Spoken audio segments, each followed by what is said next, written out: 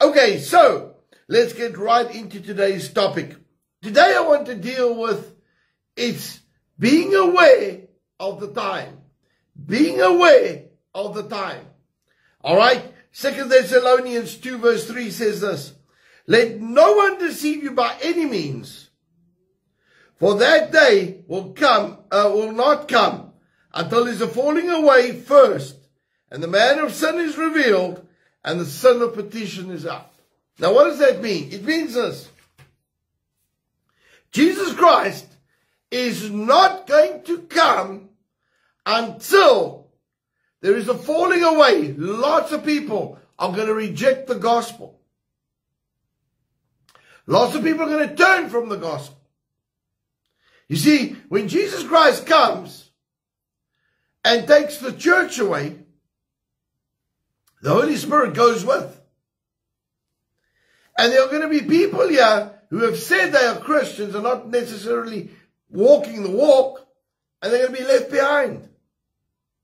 They have not really made the commitment.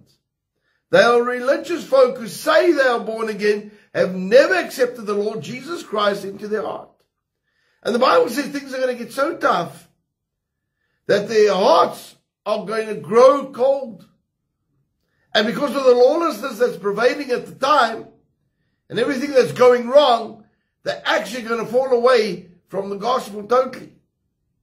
So there's this big falling away from serving the Lord. Then the Antichrist is going to be revealed. And then Jesus Christ is coming back to fetch the Jews. Okay, so we need to understand the picture. Because in this, I want you to see that there is a warning of deception. So be careful. And I'm starting to see this teaching starting to come into the churches. Number one, that there's no rapture. Be careful, because that's not scriptural. If you understand the Bible, you will see that there's no debate about the rapture. Now, they will use all sorts of things in the argument. All right? One of the biggest things that they'll say is the word rapture doesn't appear. Yes, it does not appear. It comes from the word apitio, which means caught up. The English word for apitio means rapture. That's where it comes from. It's not a biblical term. But the issue is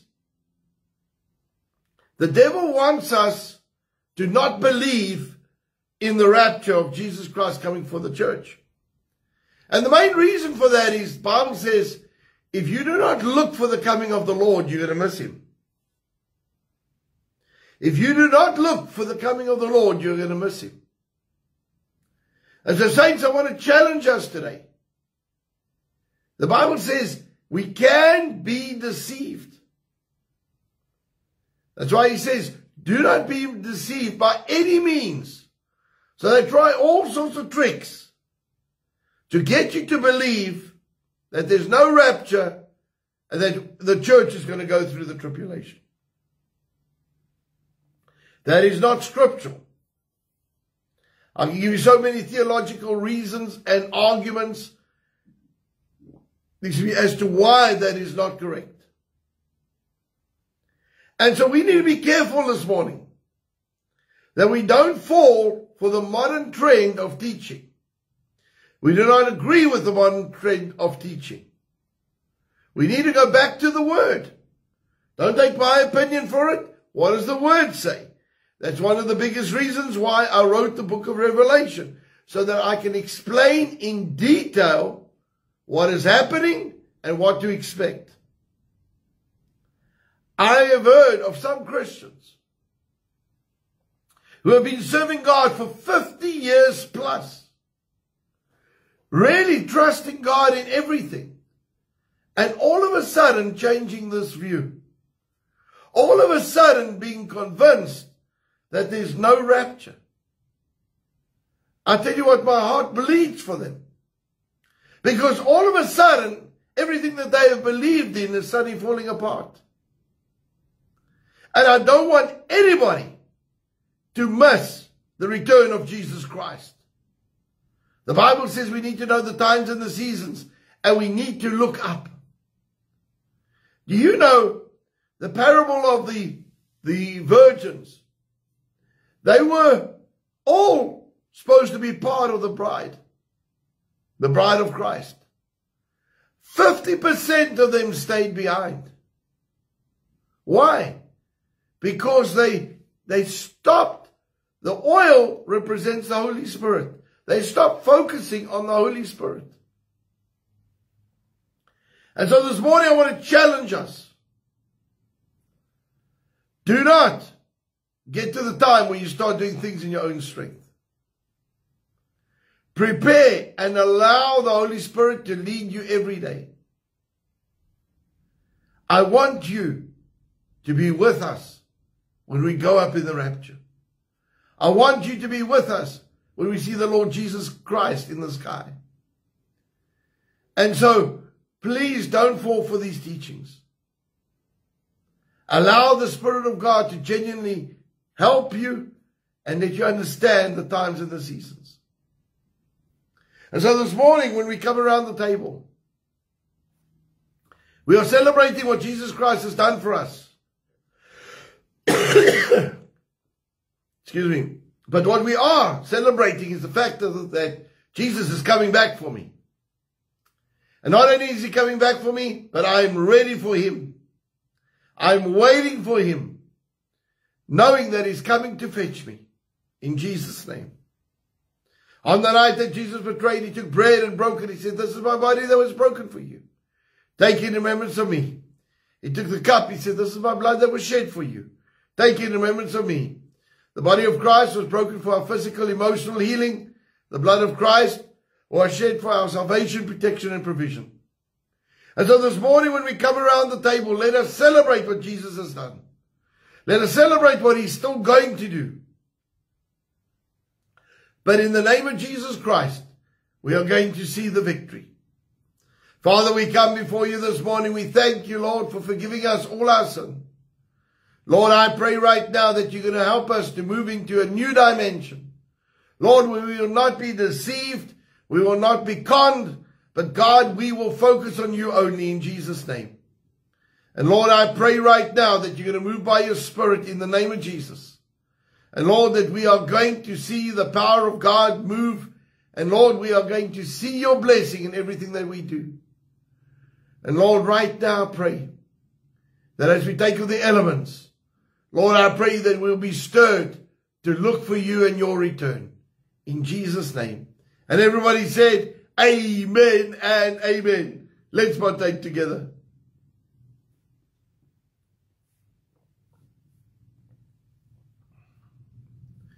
Lord, right now in the name of Jesus, I thank you for your dunamis power to flow through our physical bodies. Thank you, Lord, that we are healed. And Lord, I command every symptom of sickness to go. In the name of Jesus Christ.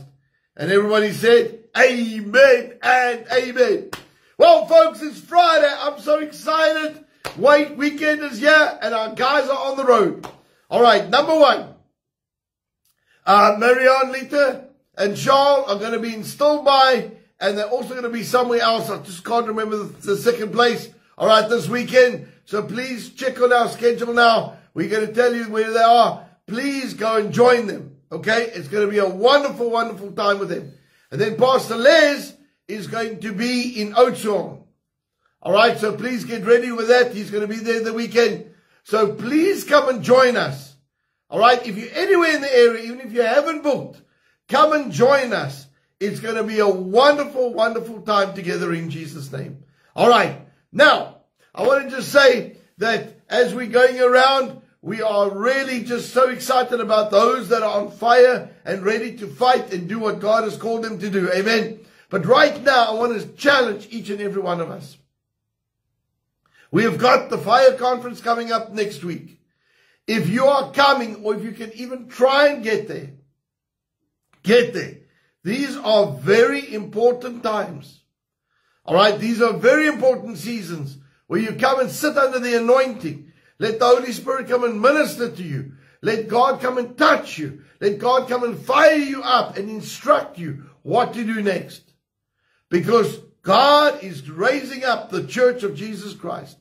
And we are going to see the power and the fire of God move like never before. And so I want to challenge us. Try and get to these meetings. All right? Come on, guys. Let's get ourselves fired for the next round. This is where you get charged up, fired up, and ready to run. So I want to bless you. I want to just say, listen, if you can make it, Rebecca Steele from Thursday, we are going to be there. Even if you're rocking for a service or 2 or 3, I want to just say, come and join us. It's going to be a wonderful time. Then tonight, I want to remind you that I'm still teaching on Kings and Priests. So please get ready for that.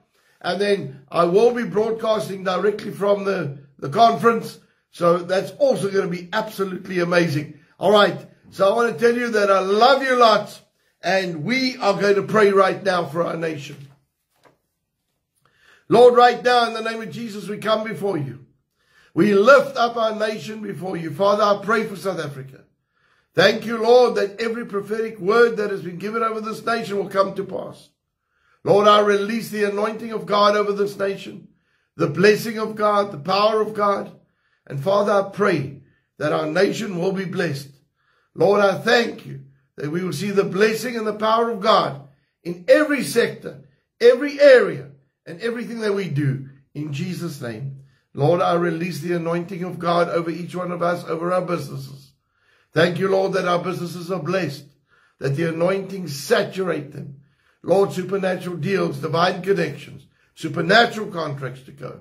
In Jesus' mighty name. Father, I pray right now that you are going to minister to each one of us. Lord, that we will not be the same again. In the name of Jesus, we thank you for every promise that has been given to our nation. We thank you for this in the name of Jesus. And everybody said, amen and amen. All right, folks, let's pray for Israel. As we stand in the gap for that nation, I believe that God is going to do something miraculous in the name of Jesus. So let's pray. Lord, right now, in the name of Jesus Christ, we pray for the peace of Jerusalem. I pray for Israel. I thank you, Lord, that this nation will be blessed. And Lord, that this war will come to an end. We bless the IDF.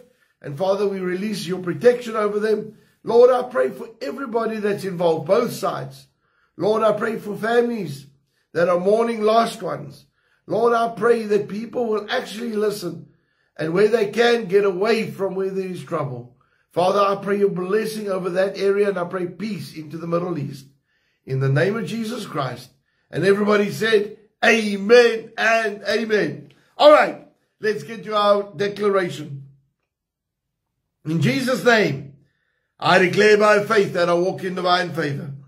I have preferential treatment, supernatural increase, restoration, increased assets, great victories, recognition, prominence, petitions granted, policies and rules changed, battles won that I did not have to fight, all because of the blessing and the favor of God in my life.